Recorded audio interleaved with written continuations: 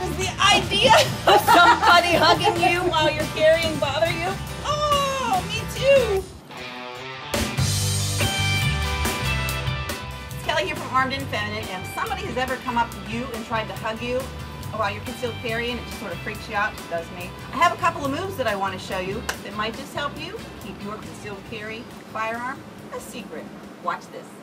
Here are some helpful Armed and Feminine concealed carry tips. We call this the kickback, keeping the other friend at bay because Kelly's packing heat. Careful now, wouldn't want you to feel that heater in there. Watch now as Kelly demonstrates the side swipe maneuver, keeping that firearm protected but still showing some love.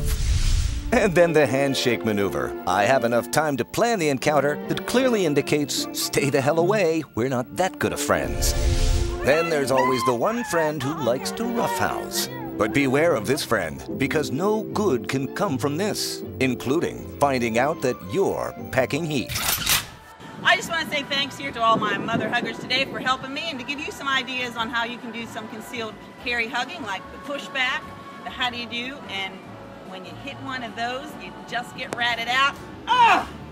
Anyway, I'm Kelly from Armed and Feminine. Hit the subscribe button, leave us a comment if you like, and remember, it's your life. Protect